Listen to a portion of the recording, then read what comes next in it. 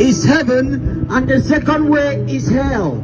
And the Bible says many people are going to hell, and the Bible says only few people are going to heaven. My brother, my sister, I want you to be among the people that will go to heaven. Do not be swayed by the things of this world. Jesus Christ says, love not the world, nor the things that are in the world. For the things that are in the world are the lust of the eyes, the lust of the flesh, and the pride of life. Do not think you are born just to eat, sleep, and to die. You are not an animal. The Bible says, let us make man in our image. You were made in the image of God. You were made in the likeness of God. So don't think you just came to this world to eat, sleep, and die. God has a plan for you. God has a purpose for you. You were not born to be a prostitute. You were not born to be a murderer. You were not born to be killing people. You were not born to be committing abortion. You were not born to change yourself into LGBTQ. You were born to do the will of God. Okay, God created animals as males and females. Do you see the animal changing himself and saying, okay, I think I'm a boy? Or the animal changes herself and say, I think I'm a girl? No! It's only with us humans.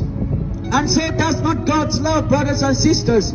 Jesus is calling you today. That's why you see me and my brothers who are out here to preach. Brother, Jesus loves you. Brother, Jesus loves you. He's calling you, bro. Repent from your sins. Call upon the name of Jesus. Sodom and Gomorrah will fall upon you, brother. Jesus Christ wants Sodom and Gomorrah because Sodom and Gomorrah were practicing homosexuality. Sodom and Gomorrah were practicing fornication, drunkenness, immorality. And then Jesus Christ sent a warning to Sodom and Gomorrah to tell them to repent, but they did not listen. In the same way, God is sending me today to warn you. To warn you. He has been trying to get your attention, but you keep running away. But Jesus tells me to warn you to repent from your wicked ways. Amen. Call upon his name so that you will be saved. Love is warning. If I warn you, it means I love you. Like if there's a tornado in this city, there's gonna be an alarm to warn us, right? From the tornado, right? In same way, that's how it is with the kingdom of God. We are not warning you out of hate. We are warning you out of love. To tell you Jesus is coming back. There are a lot of people who lie to you, who deceive you, that Jesus is no more coming back. Jesus is coming back soon. Repent from your sin. You may think nobody is watching. Jesus is watching you. He loves you. God loves you. So repent today. Call upon the name of Jesus. Jesus said in the book of Acts 2 verse 21, that those who call upon the name of the Lord shall be saved.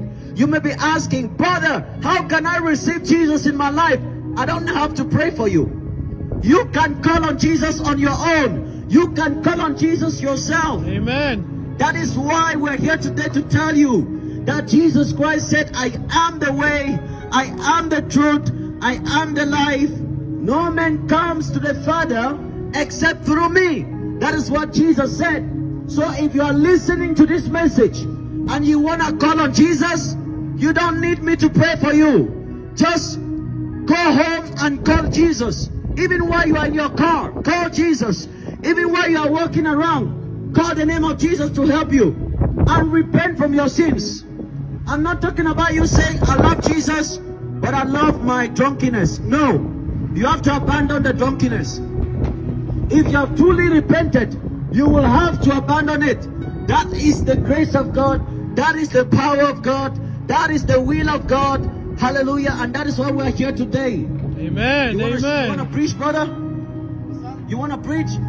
Come on, preach. I don't know what to say. No, the Holy Spirit will help you. Jesus will help you. Just take the mic and start speaking. Jesus